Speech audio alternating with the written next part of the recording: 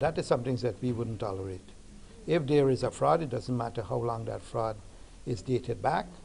Republic Bank or any bank will have to ensure that the customer receives his or her appropriate refund.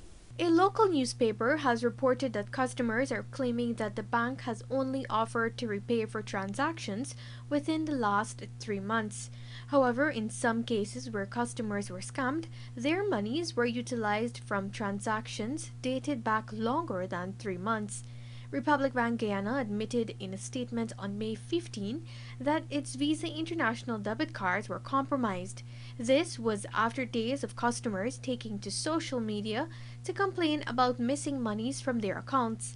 An investigation has since been launched, and the bank assured customers that it will beef up its security. That is one of the measures that Republic Bank would have put in place to help reduce the risk with respect to fraud.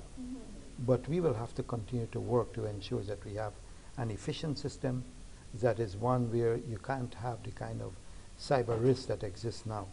So we'll be working with the commercial banks to ensure that the Guyanese public are afforded the opportunity to transact business almost risk-free. This is the first time in Guyana that a fraud of such magnitude has occurred in the banking sector.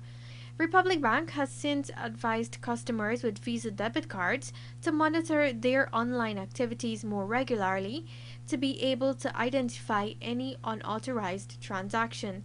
Davina Ramdas for the Evening News.